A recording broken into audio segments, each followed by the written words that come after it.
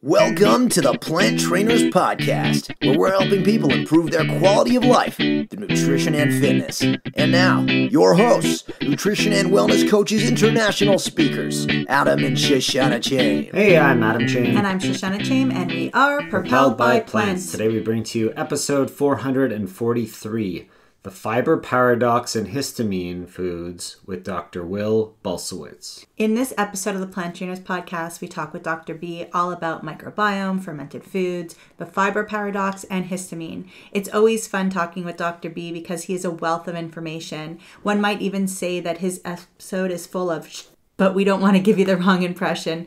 We talked about how dog kisses and human kisses can help our microbiome. We got into new research on fermented foods. So if you've heard past episodes, you're going to want to listen to this. And we see where kombucha is on his list of fermented foods and how good he thinks they are for you.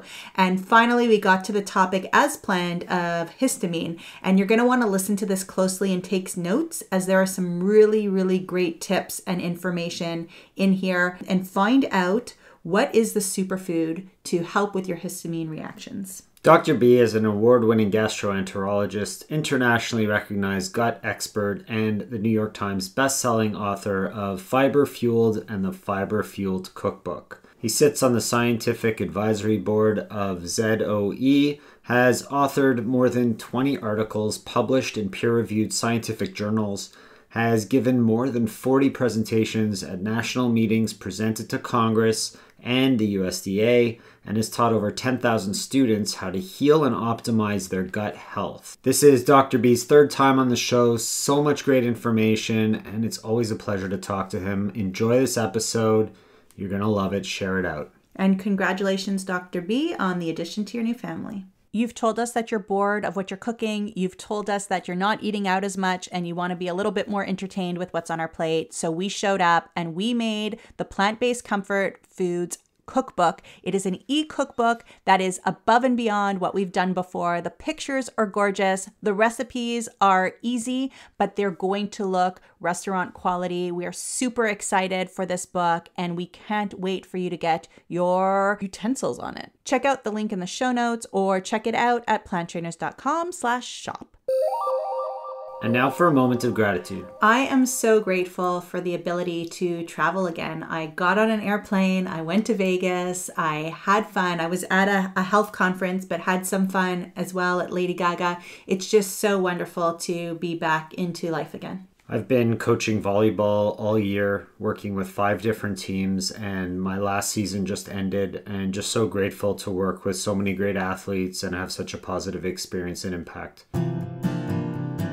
Dr. B, welcome back to the Plant Trainers Podcast. Thank you so much. I'm very happy to be here. It's nice to see you guys. You guys have been a part of my journey, which is cool. I mean, I know you know that, but the listeners at home may not know that we first connected probably 2018 or 2018? Yeah, and makes sense. So, I think it's just kind of crazy to think about how much my life has changed in this short period of time. The last time, our second episode together was 2020. That was my book, Fiber Fueled. And that was a New York Times bestseller. And 2 years later, it's sold 200,000 copies. It's been really a wild ride. Congrats. That's awesome. And I'm very grateful to be here with you guys today to, kind of pick back up and talk about some new stuff. And I just want to comment before we go in that you have a beautiful puppy. Oh, thank you. We were talking about how this puppy who's licking your face voraciously is actually really good for the microbiome. She is. So yeah, that was the question that I was asking you. And just to go back, we're going to link in the show notes. You were on episode 219 of the Plant Trainers Podcast. And then you were on episode 356, which was when Fiber Fuel came out. And now with I think this one's going to be 443. 443. Wow. On the day of your book coming back out. This is rich roll level with the number of episodes that you guys have been doing. It's very impressive. Well, because it's the dedication. You have to stick with it. That's the issue. Yeah. Most people don't. Yeah, you do have to stick with it. And it's amazing because you get so much. I mean, it can be very lonely on one side of the microphone, but then you get the emails, you get the people interacting on the Instagram, you get the people, buying your book and putting pictures of it in their Instagram stories and those kind of things. So it's absolutely amazing. And now when I take new potential client phone calls or just, free consults that I give to some of our listeners, we hop on and they go, "So how's the puppy?" And I'm like, "That's so weird. I don't know you at all, but you know exactly what's going on in our life." And yeah, puppies change your life, but they also change your microbiome, right? Yeah, so it's interesting because they have studies going back a very long time where they showed that if you have pets at home, then you are less likely to have allergic diseases like seasonal allergies or asthma. And so now we know that actually our environment our environment, our world that we are surrounded by, not just our food, can change and modify our gut microbiome. And they've shown that when, for example, humans kiss, so your dog kisses you, shares a lot of love. When humans like kiss, you saw earlier. like I saw earlier, it's the bee clips. But anyway, when humans kiss, we actually share 100 billion microbes, which is quite fascinating. And the theory is that maybe we're expressing compatibility with one another because we all do it and we have that intrinsic desire to do that. But why? Why do we do that? And so now there's new research that just came out that I discuss in my new book that I'm very excited to share with you guys, because you said, "Oh, it's very lonely, being on this side of the microphone." And I said, I'm thinking to myself, how is it possibly lonely when you're married to the plant-based Vin Diesel? Every single time I'm here with you guys, you're together. And you've actually expressed, I remember our first podcast episode together, that you said, the key to a healthy relationship is you do a podcast with your spouse. Yeah. Right. So check this out. New research. This is really cool. So they discovered that people who are in a relationship together and cohabitate, basically people who are married, they actually share microbes. And what's interesting is that they share more microbes than they do with siblings. So for example, that means I share more microbes with my wife than I would share with my own brothers, even though my brothers share my genetic code and come from the same mom and come from the same place as me. Right. And when they analyze this, naturally the people will say, okay, well, it must be the food, right? You're in the same house, so you're eating the same food. They actually controlled for that. And they still discovered that people who are in a relationship share more microbes. Now, here's my favorite part. This is why I couldn't wait to bring this up with you guys, because again, you're always together. They discovered that not all couples share microbes on the same level. That they started to look into, well, what's the state of your relationship? Are you in a good place? Are you happy? Do you love one another? Or alternatively, do you feel actually separated from one another, where you're not really connected anymore? And they discovered that people who feel more connected share more microbes. That's so cool. So that could be something that a therapist could put into their practice and get their microbiome tested first to know where they're actually at versus what they're saying, and bring that into play. Oh, 100%. And what's fascinating about this is that, so first of all, there's these studies that we don't talk about enough, right? Like myself, I am personally guilty of fixating too much on nutrition, when there are these studies that you're more likely to hear from someone like Dan Buettner from the Blue Zones, talking about how when we are socially connected, that's one of the keys to longevity. People live longer, healthier lives because they feel connected. And it starts to make sense because we are social creatures. If you want to torture a human being, you isolate them. And if you want to actually bring out the best in a human being, you love them and you support them and you tell them how great they are. And you tell them that no matter what happens, you will support them. Because when a person feels that way, then they feel safe. And it actually, Shoshana, gets to the brain-gut connection that you're alluding to, talking about like a therapist, for example. Because let me just kind of get nerdy for a moment here. The brain-gut connection is the connection between our gut microbes and our brain function. And there's different ways in which both of them are talking to one another right now. And one of the ways that the brain talks to your gut is that it will release a hormone called CRH, corticotropin releasing hormone. And this CRH, which comes from the pituitary gland, will basically initiate a cascade of stress events, your stress response, that if you follow what's happening from that point down, you will actually discover that it's causing injury to your microbiome, causing dysbiosis.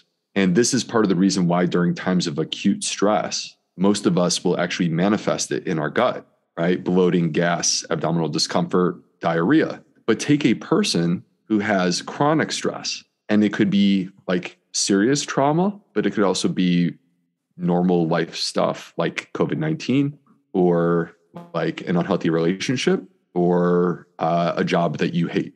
And that stress response is perpetually activated and it never lets up. And these are the people who they do everything right. They eat the fiber fueled way, and they sleep and they exercise and they meditate and they're trying.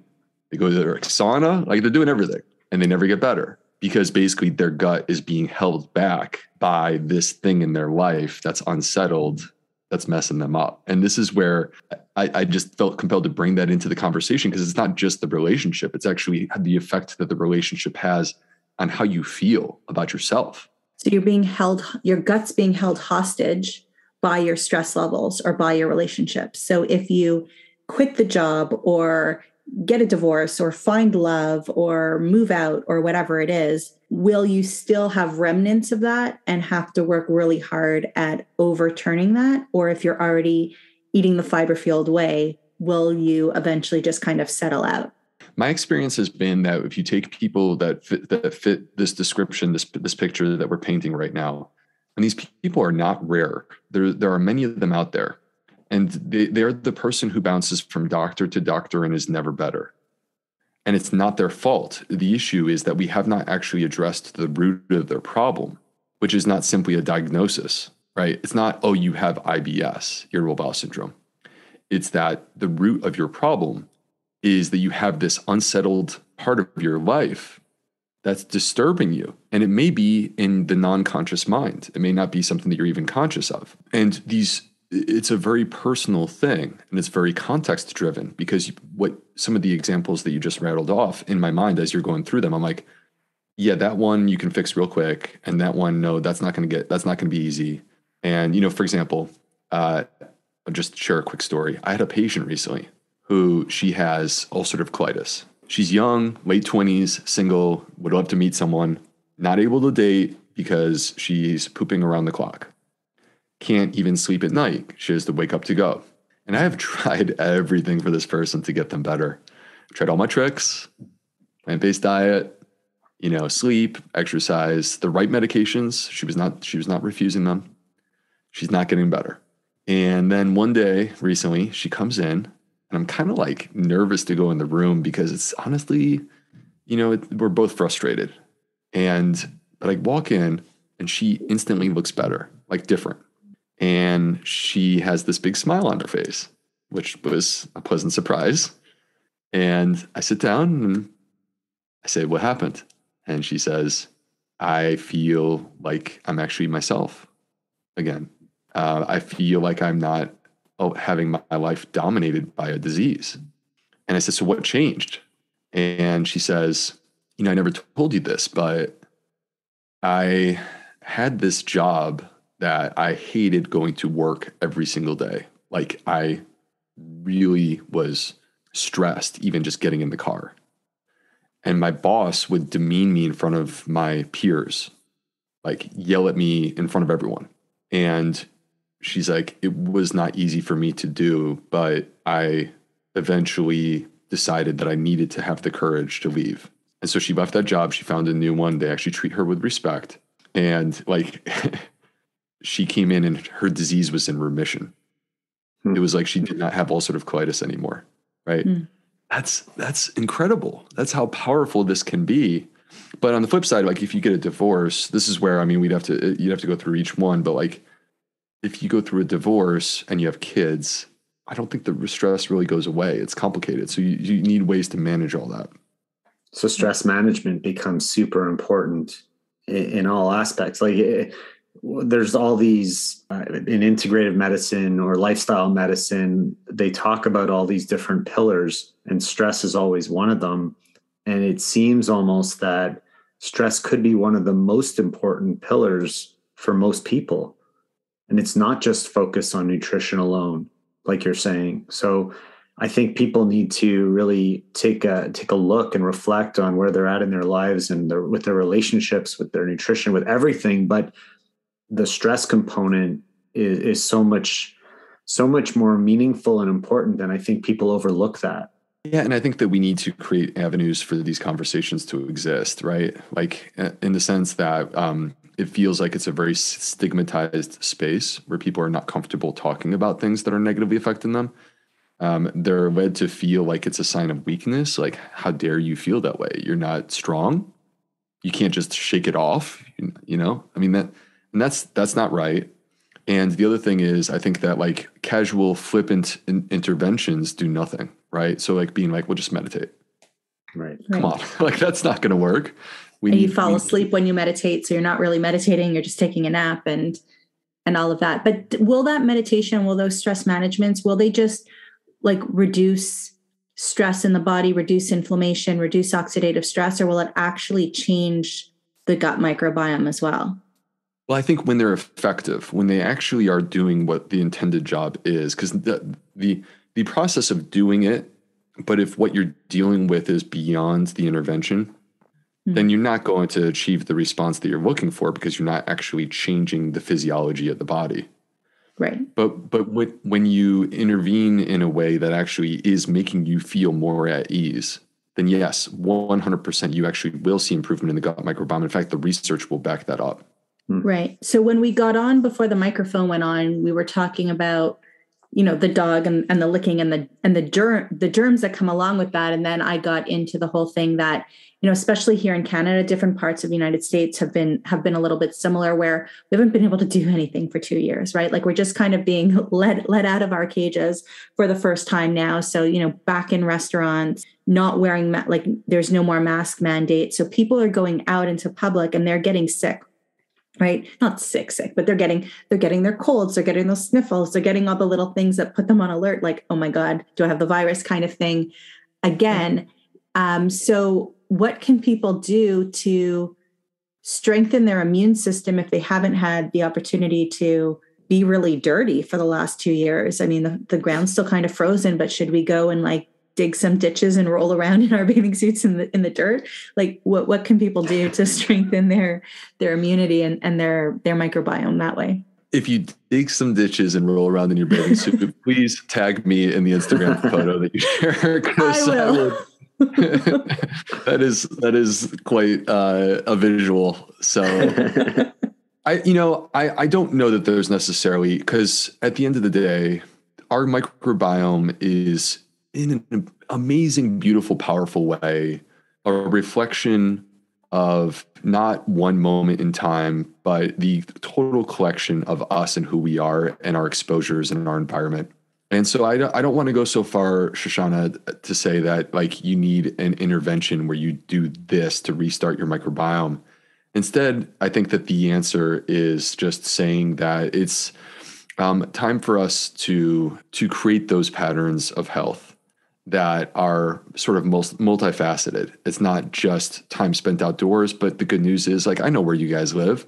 I know how cold it is in March, but the good news is we're turning the corner, and like May is going to be, April, May, June, these are great months, and spring is here finally. So it's time to get back outdoors, and it's time to, get back into running outside and coming into contact and having time with friends. And, it's like we're now integrating back into a more normal style of life compared to what we had. But then let's not forget the other stuff, right? Let's not forget to eat our plants and eat them in variety and in abundance. Actually, one thing that I should throw in that's an update compared to 2 years ago, we have new research on fermentation that's really exciting. So there's research out of Stanford University, Professor Christopher Gardner. Have you guys had him on the show? No, we haven't. We haven't, but we'll appreciate an email when this interview is done. Yeah. Email introduction. He's awesome. And he this is like, we're talking about one of the world's leading nutrition researchers, and he's plant-based. And so himself and then a couple microbiome researchers, Justin and Erica Sonnenberg, they did a study where they basically had people eat fermented food for 10 weeks, and eating fermented food increased the diversity and health of their gut microbiome and reduced measures of inflammation.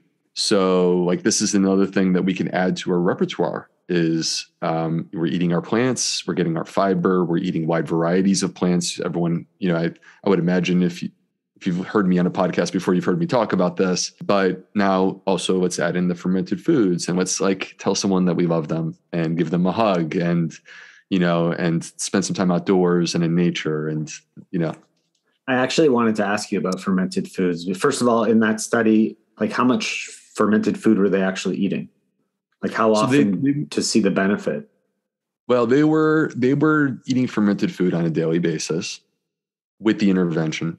Prior to the intervention, the vast majority of people were not eating any fermented food. And to be fair, the type of fermented food was very broad. So it did include fermented dairy. They did not include sausages. Sausages were not considered one of the fermented foods. So that's good. So, but what you saw is basically people who were not eating this way. And, this is why this is a great opportunity because frankly, most people are not. And then over the course of 10 weeks, they ramped it up to, somewhere on the range of 5 to 6 servings per day. Now, let me clarify what that is because that sounds ridiculous. Whoa, 5 or 6 servings a day. That means I'm having like 2 full servings of fermented food at every meal. But what's a serving? That's exactly the point. A serving is very small. So a serving is a very minimal amount. I mean, it could be 2 bites. So the key here is not necessarily do you get to 5 or 6 servings. I'm not trying to stress people out and make them feel like, oh gosh, I'm so woefully inept with my fermented food. Instead, I'm trying to inspire you to try something new and bring this type of food into your diet. I personally, my favorite are fermented plants, of course, and like sauerkraut. The beauty of fermented plants over, say, fermented dairy, for example, is you get the microbes, but you also get the fiber and the polyphenols.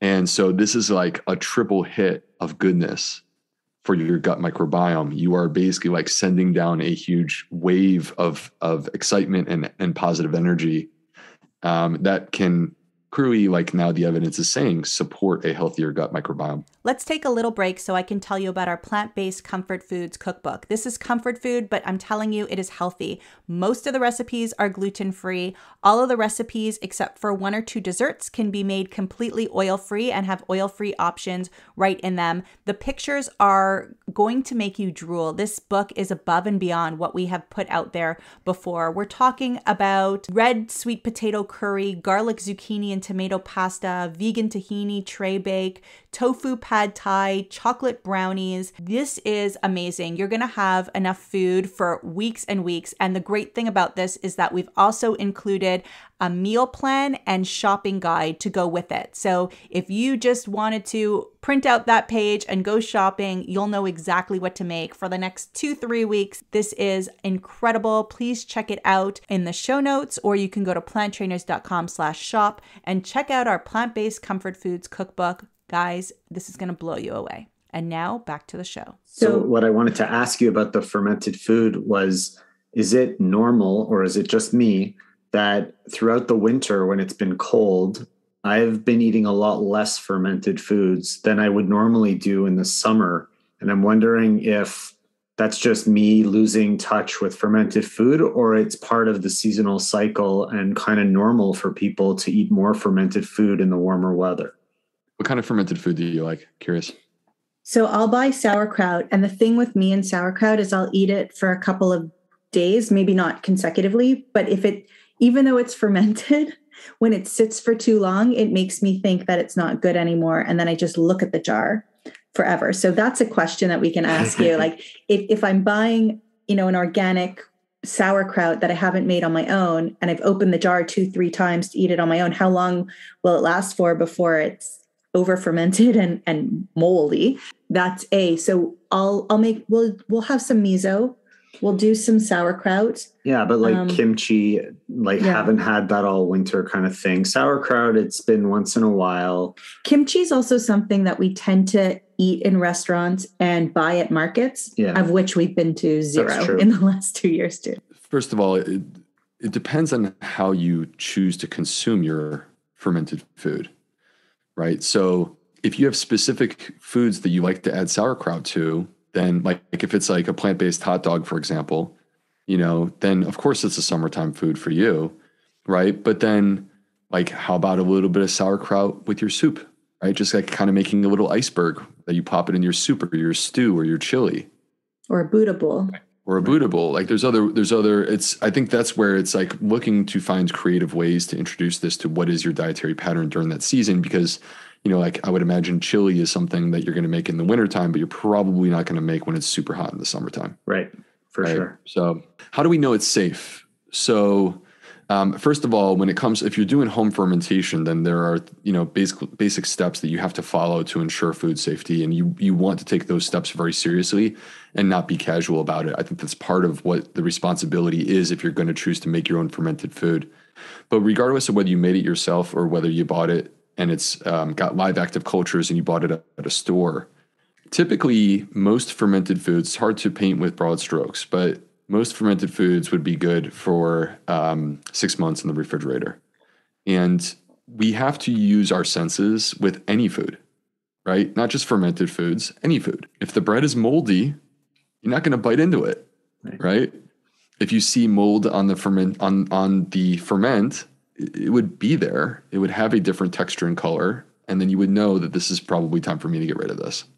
That happened to the miso that I bought after, I'd say, a couple of weeks of opening it, which I found really odd because miso is something that should be able to stay very long. And I just wondered if maybe my refrigerator was maybe the refrigerator was too cold and maybe it froze and then defrosted, or I don't know. But if it smells slightly off or looks slightly off, I chuck it. It's not worth it. I hate wasting, but I don't like gastro either. So what are some other examples of good fermented food for people to try out? I think tempeh is amazing. It took me a while to get used to it. It's got sort of a nutty flavor that is actually part of the result. It's the result of the fermentation process. But like when you cook tempeh with other stuff, oh my gosh, it's so good. Put it in your chili so that it stays moist and stuff like that. Again, we haven't had tempeh in a while. Yeah, we haven't had tempeh in a while too. I have a lettuce wrap, like a tempeh lettuce wrap recipe in the new book that I really love. So tempeh, miso, sauerkraut. So let's talk about kombucha. Can we talk about that? Yeah, for sure. Okay. So I think that kombucha is a nuanced topic. And the problem is when it's a nuanced topic, people tend to just kind of pick one of the spots and just fire off a big, powerful shot and not necessarily like explain the complexity of it. So in this Stanford study, people were drinking kombucha. That counts as part of accomplishing your goals from a fermentation perspective. Now, kombucha is very acidic. And if you're brewing it at home, there is alcohol and there's the potential that that could get out of control and get away from you and become an unhealthy beverage if you're doing it at home. There is no evidence, unless you are being ridiculous in your kombucha consumption, that buying a bottle of kombucha at the store is going to cause harm to most people. And I think my point is this: kombucha can be part of a healthful diet. It's not required. You don't need kombucha. It would certainly not be my number one fermented food. If you consume it, I recommend consuming it in moderation. That to me is about 4 ounces of kombucha per day, which if you go and buy like a normal bottle of kombucha, usually it's 16 ounces. So I'm saying that one bottle could last you 4 days. And then what you do is, this is what I always do, is I will take my kombucha and they'll have 4 ounces, probably like right here. And for the listeners at home, I'm holding up a mason jar filled with water. But you have your 4 ounces of kombucha, and then I will either double or triple the volume. With water? And really dilute it out. Yeah, I'll dilute it out. Because the thing about kombucha is that it's so acidic at baseline that you can cut the kombucha in half or by, a third, and it still is going to taste good. It's still going to have the tartness and the acidity that you're looking for. There's still some carbonation that's there, which is, I think, frankly, what a lot of us are searching for. Yeah. And not have to drink something that's so acidic and potentially harsh on the teeth. Right. I do find kombucha's a hot commodity these days. It's something people like. It looks good. It feels good to carry. It's very yoga-ish and things like that. But why I don't love it and why it wouldn't be my primary choice is because the sugar content in some of them to make these cool flavors or to really make it taste very good doesn't outweigh the fermentation benefits that I'm getting. So that's why I'd go to the miso or I'd go to the sauerkraut. And, if you're saying you only need 4 ounces, well, then the 4 of us can share one. We don't all need, our own kombucha. And if we drink from the same bottle, then we'll be sharing our microbiome and we'll all be happier and healthier. Is the 4th one your dog? Who's the 4th person? No, we've got 2 kids. Oh, okay. Got it. Okay. I thought it was part of this party here. So, sorry. Our kids. I guess I wasn't invited. Thanks, Shoshana. Our kids like kombucha, and I'm sure we've talked about it before, but is it okay for kids to be drinking it?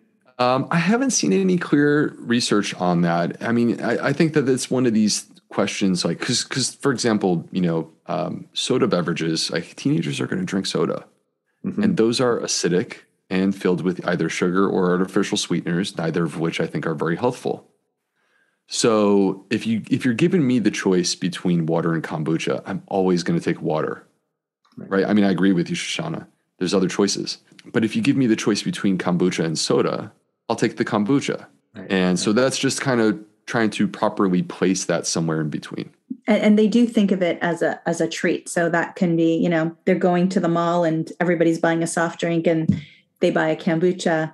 They're better off. So I have a question, because all of these fermented foods, clearly good for the body. We've talked about fermentation actually before, so we're going to link back to that other podcast where we get a little bit more detailed. But what's getting me right now is I'm seeing more and more people with histamine sensitivities. And I know that fermented foods are high in histamine. So I want to talk a little bit about that. And well, why don't we start? Can you explain to people what histamine is? And if it's a good thing, then why are so many people having issues with it? I am super excited about this topic because I feel that this has the massive potential to change people's lives. Because if you're not, imagine you have a histamine intolerance that has not been diagnosed, and we uncover this, then we are like literally empowering you with information that could completely change your life and improve your symptoms. So, but to take it from the top, histamine is a signaling molecule that's a part of our normal body. We have histamine receptors in many different parts of our body, including our brain, including our blood vessels, including our intestines. And when we are in balance, healthy humans, histamine's in there. And it's a part of it. It's not to be vilified or made to be, a bad thing. But like literally everything in life, there is such a thing as too much, right? We could drink too much water. If I give a patient too much oxygen, like they need it for life, but if I give them 100% oxygen, it actually causes harm to them after a few days. And I'm pretty sure there's such a thing as too much kale, but I haven't seen it yet. It's have to be someone who's like really trying to prove a point there. But anyway, with histamine, when we're out of balance and we have too much histamine relative to our body's ability to handle histamine, it becomes a problem.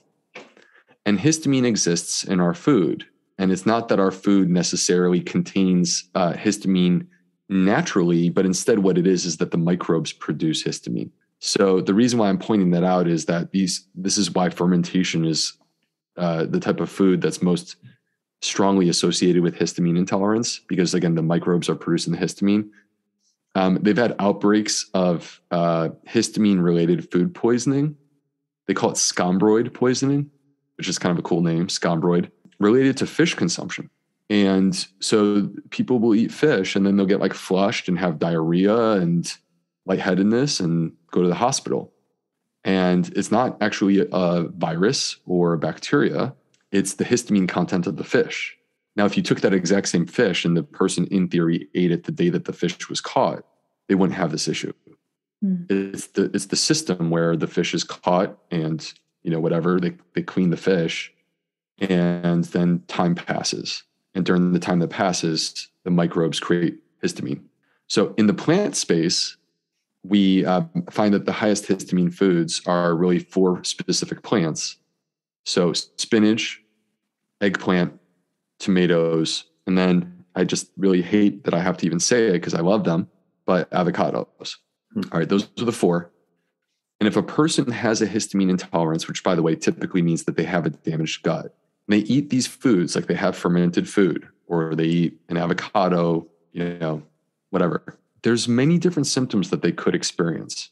But what I want everyone to hear is the number 1 symptom is gas and bloating. The vast majority of people that have histamine intolerance experience gas and bloating after a meal. And then they have other symptoms as well. Could be a migraine, a headache, sinus congestion, runny nose, sore throat. Could be that you feel like your heart rate picked up, or you're feeling lightheaded, or you have skin changes, like it could be hives or flushing, or a rash. And then, of course, it could be digestive symptoms as well. So what's interesting about histamine intolerance is, here's the complicated part, and then I'm going to give you let's simplify it part. The complicated part is there is no blood test. So it's hard for doctors to know who has histamine intolerance. And because no doctor is handing recipes to their patient, there's no way for the patient to know whether they have histamine intolerance, because the way that you would test is by going on a low histamine diet. I'm going to interrupt for a second. What about those send away spit tests or stool tests or what am I allergic to tests? Are those accurate, and would that show it? What am I allergic to? Is this what we're talking about? Like having this histamine, that's an allergy we're talking about? So they're allergic to these foods? No, it's not actually an allergy, because an allergy involves activation of the immune system against the food. So that's different. That's different than a food allergy. This is a food intolerance, which means that the immune system is not a part of it, but that when you eat the food, you get symptoms that are undesirable. And so that's how we define what a food intolerance is. Now they have all these other tests that people can do, poop tests, blood tests, saliva tests, hair tests. And the problem is that none of them have actually been demonstrated to be accurate for the diagnosis of histamine intolerance. So you can check an enzyme level. There's a specific enzyme in the body called DAO, diamine oxidase. And it's possible to check a person's DAO level. But the problem is that tells you nothing about how much histamine they have in their diet. And the DAO level could vary from day to day. So if we check it today, it might be one thing, but then you get a bad night's rest and you drink some alcohol tonight, and then tomorrow it's different. And you see what I mean? So anyway, so the only way to really reliably know whether or not a person has this is you have to reduce the histamine in their diet. And then if they feel better, if they notice, oh my gosh, like my bloating and my runny nose went away, then you basically have demonstrated that this is what they have. They have histamine intolerance.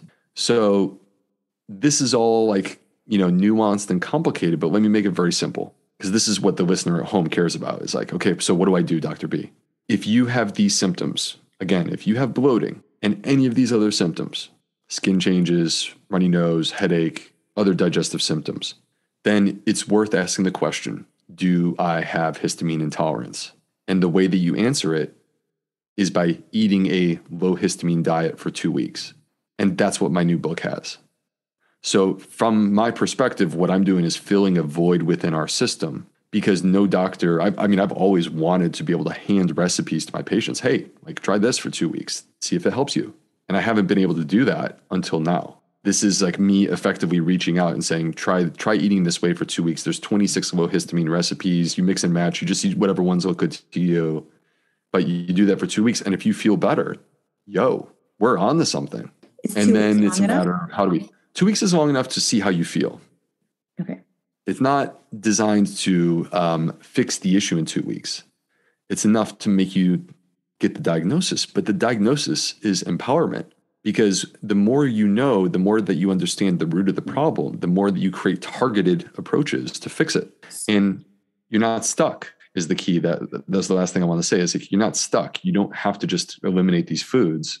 We can actually heal it. And that's part of what the book is about too, is like showing people how to heal this issue so that they can actually bring these foods back onto the menu over the course of time.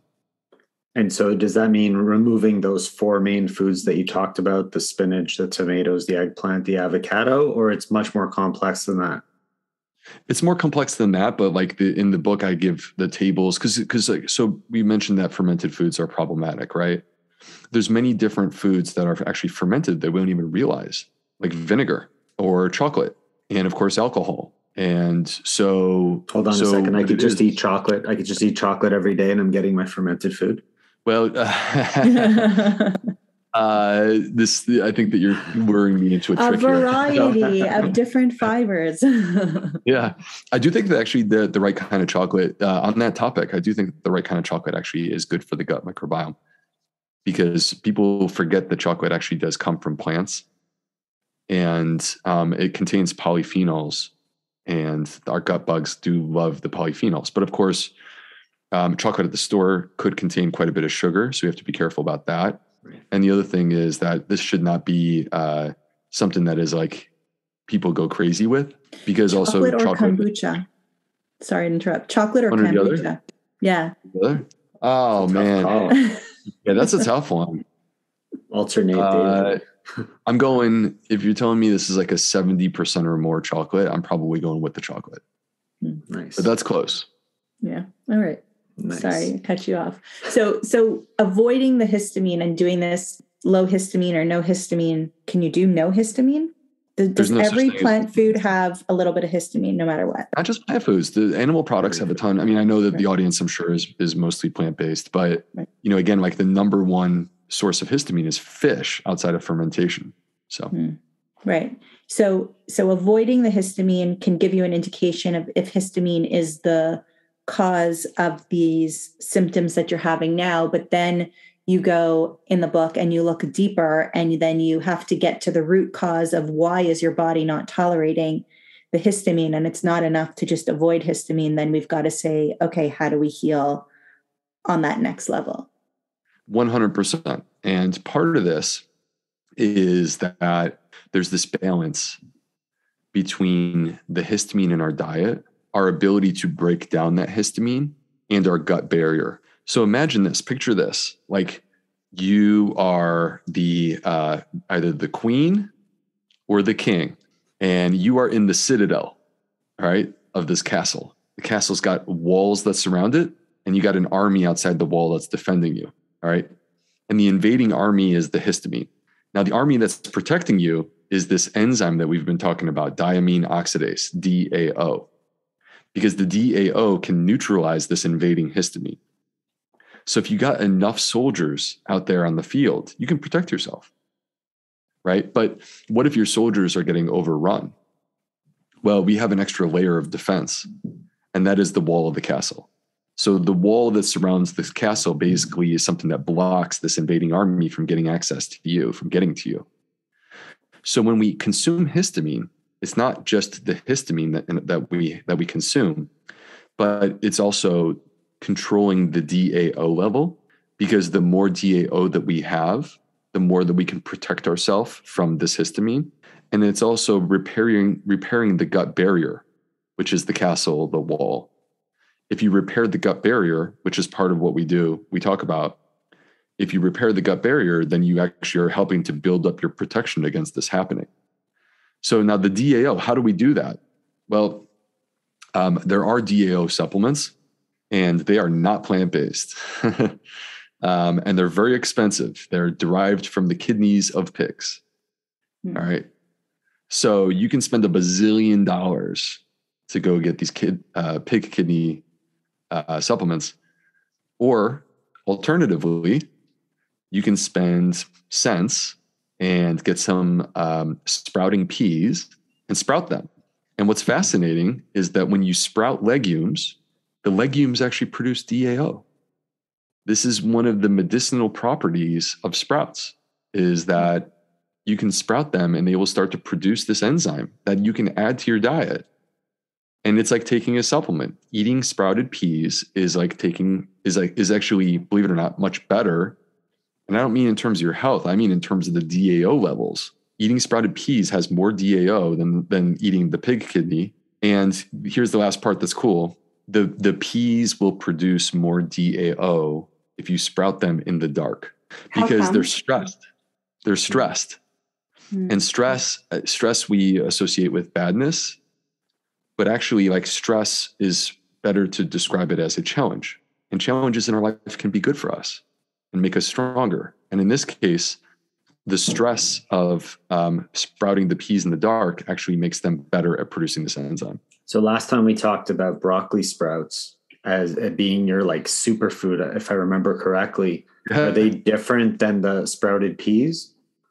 Yes, because with the broccoli sprouts, what you're doing is you're taking the broccoli seed, and the broccoli seed, because it's not a legume, is not going to give you the DAO that we're talking about. Got it. Peas are not the only legume that will produce DAO. You could sprout lentils and they'll produce DAO. You could sprout any legume and they'll produce DAO. But when they actually did a research study looking at different legumes and their DAO production, and the winner was the sprouted peas, particularly if they were sprouted in the dark. So do you think there's a difference between, let's say you weren't going for the dark or were, if you sprout them at home on your own, I'm pretty sure it would be less expensive, but let's say you don't have the means or the times or whatever to do that. If you buy them in the store, is there like a window of when it's sprouted and when you should eat them? And then maybe it loses that as it's sitting on the shelf in the store, and are you better off doing it at home?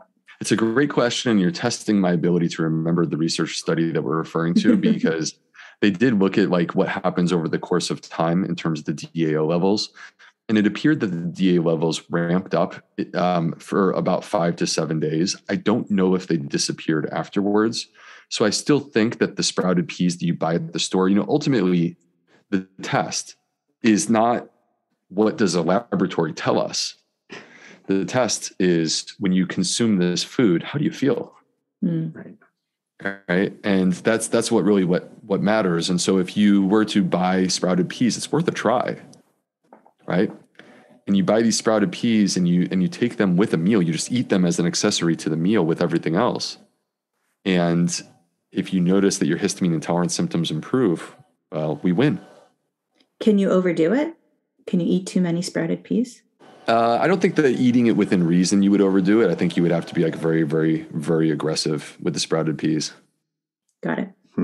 Amazing.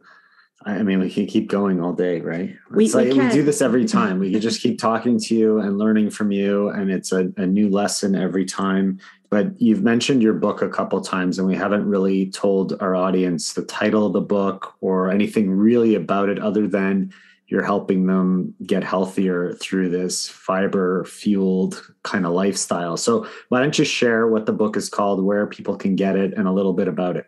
So the book is called The Fiber Fueled Cookbook.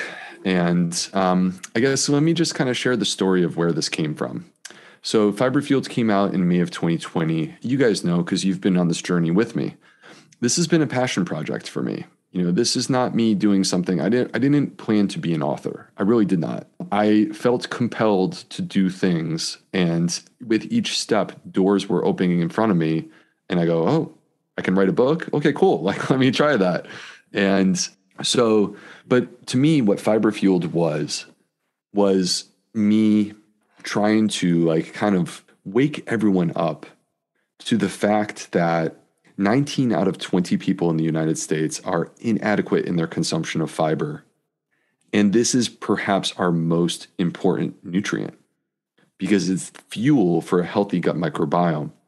And this new emerging science that we've been talking about here today is showing us how critical a healthy microbiome is if you want to be a healthy human. So I was really trying to make that connection of what you eat matters, and it affects your microbiome, and your microbiome affects you and your health, and let it be fiber.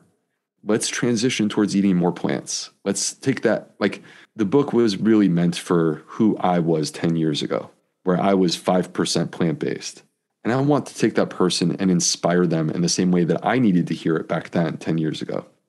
So that's what Fiber Fueled was. Now, fast forward to the time after Fiber Fueled has come out. And there's like so much attention that came my way. And it's beautiful. I'm very grateful for all the attention and all the people who are inspired by my book. But there were many people who would reach out to me through the internet, or I would see them as a patient. And they would say to me, Dr. B, I love your book. I want to eat that way, but my body doesn't want me to eat that way. I am uncomfortable when I eat the food that you're describing. I don't feel well. And I think in the plant-based movement, we got to keep it real, because transitioning to a plant-based diet is actually more challenging than transitioning to a meat-based diet. And so it's just way better for your health, right? It's just so much better for your health. It's obviously better for the animals and better for the planet too. I mean, it just is completely aligned, and you don't have to make compromises, but you do have to go through a process to make it possible, because you are asking your gut to step up and support you on this journey and in this mission. And so the Fiber Fueled Cookbook came from that place of wanting to help these people who are telling me that eating a plant-based diet, they don't think it's possible for their body. And I wanted to create a resource for them. So I see this as like, it's a cookbook. Every single recipe, with the exception, the biome broth is back, except now there's 7 versions of it. The Snickers bites are back, except now there's 4 versions of them, right? Those were so popular, we had to bring them back and then blow them up and make them ridiculous. But there's 125 recipes. It's full color photography. And I think that like no matter what kind of person you are, you're going to love the food in this book. But it also is intended to be a personal journey, almost like a recipe-based choose your own adventure, where like, I want to meet you where you are. You are not required to be vegan or 100% plant-based to enjoy this book. Let me meet you where you are, and let me show you a path that can work for you in your own unique way, in a way that you feel comfortable, and in a way that ultimately it brings you great joy.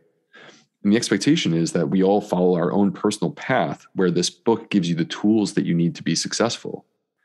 And then all of a sudden you realize that one day we emerge from the woods and we're all in the same place having a plant party together, because we have discovered what true gut health is, and we have found great joy in our food. And that's what brings us together and allows us to feel, connected and aligned. Well, I think that that's a really great progression, and it's what people need, right? It's what people need. They need the step by step. They need the how to, and they need to feel like their hand is being held so that they can then take control themselves and do it themselves. And I noticed in the book, there's a chapter called The Fiber Paradox. And I'd be really upset with myself if I let you go, because I kind of chuckled when I saw it. If I let you go, if you didn't explain what the fiber paradox was. Well, paradoxes are entertaining, obviously. we know that paradoxes can be quite entertaining and good for book sales, apparently, for some people. Yeah. So, but nonetheless, the fiber paradox is just keeping it real, which is that it's acknowledging that for people who have a damaged gut, adding more fiber to their diet can be challenging. And it's because your gut is not in a good place, and we actually need a healthy gut to break down and process our fiber. But the paradox of it is not that, it's that these are the people who need the fiber the most. Fiber is the most powerful way to heal and enhance the health of your gut microbiome. When you reduce your fiber, you are in no way moving yourself towards a more healthy gut microbiome. And so what I want is for people to, rather than fearing their food and feeling like they have to run away from it, I instead want to give people a method where slowly, incrementally, over the course of time, with as few symptoms as possible, they are able to bring these foods back into their life and take what they think is their enemy and turn it into their friend. And when that happens, now the food you are no longer fearing, now it gets back to its rightful place, which is that it's bringing you great joy. And guess what? When you've accomplished that, not only are you enjoying that food again, you also have clearly healed your gut because you are no longer restricted. The Fiber Fueled Cookbook comes out today, like the day that this episode is being launched. It's May 17th, right? And so where can people go to grab that? You can go wherever books are sold. So in Canada, of course, Indigo and Amazon, and in the US, you can do Amazon or Barnes & Noble. Let me just say this, that we're coming out of a pandemic, and I hope that the local bookstore that you have in your community has survived. I can't imagine what it's been like for them. And, but, I would personally, if I'm given the choice, I would rather see those dollars and cents go into the hands of your neighbor and support them in their small little shop, relative to going through, coursing through the streams of the internet to some random person who's already rich. Right. So of course, we'll put the links to your book in our show notes at planttrainers.com, but we do encourage our listeners to go to their local bookstores to pick it up, because it will hopefully be there for you, Dr. B. It's always a pleasure to have you on the Plant Trainers podcast. We appreciate learning from you every single time. This was number 3, and I'm sure there's going to be a lot more. So thanks so much for being here. Thank you for having me. And before I go, I just want to add a moment of gratitude. I was going to ask, did I ever ask you for your moment of gratitude? He didn't, but he gave us that. He gave it, but I didn't actually ask. And it's the first time, I mean, I guess because you're just so seasoned here, it's the first time that I hadn't actually asked in that first sentence. So please give your moment of gratitude. Okay. Well, I'm going to add an extra moment of gratitude. So, because I think I mentioned that I'm grateful to be here with you guys today, which I am. But I also want to add that I'm very grateful for my wife. We're expecting baby Bulsiewicz number 3. Yeah. And carrying baby Bulsiewicz's, and it's not so easy because I am a very big Polish guy. And so like this child at 36 weeks was already over 7 pounds. And I mean, the baby's huge. So anyway, I hope that my wife listens to this episode, and I want her to know that I'm grateful for her and her carrying this baby, because it's like, I'm like, casually walking around and doing my same normal stuff, and she's having to live this every hour of every day. So I'm appreciative. Well, we're very excited for you, and we are sitting on the edge of our seats waiting to hear all the great news. So we look forward to that. And thank you so much. We look forward to the next time you're on. Thank you so much, Plant Trainers. It's always great to see you guys. Love y'all. Thank you all so much for listening to this edition of the Plant Trainers podcast. We want to make sure that you subscribe on iTunes, Google Play, iHeartRadio, Stitcher, or any other podcasting platform. We really appreciate the feedback we receive from you. Every time we get a 5-star rating or review on iTunes from one of our fans, it really helps other people find us, just like you did. Thanks so much to our patrons. To become a patron, visit us at patreon.com/planttrainers. Even supporting us with $1 really makes a difference in the quality of the show. And don't forget to connect with us on Instagram and Twitter. Our handle is @PlantTrainers. Like Plant Trainers on Facebook, join our newsletter, and check out our website at planttrainers.com for awesome recipes, a list of our services, and of course, our latest podcast. We encourage you to email your questions to info@planttrainers.com so that we can help you improve your quality of life through nutrition and fitness. So we hope we've inspired you today. Join us again next time, and have a healthy day. Or is that too corny? It's a little cheesy.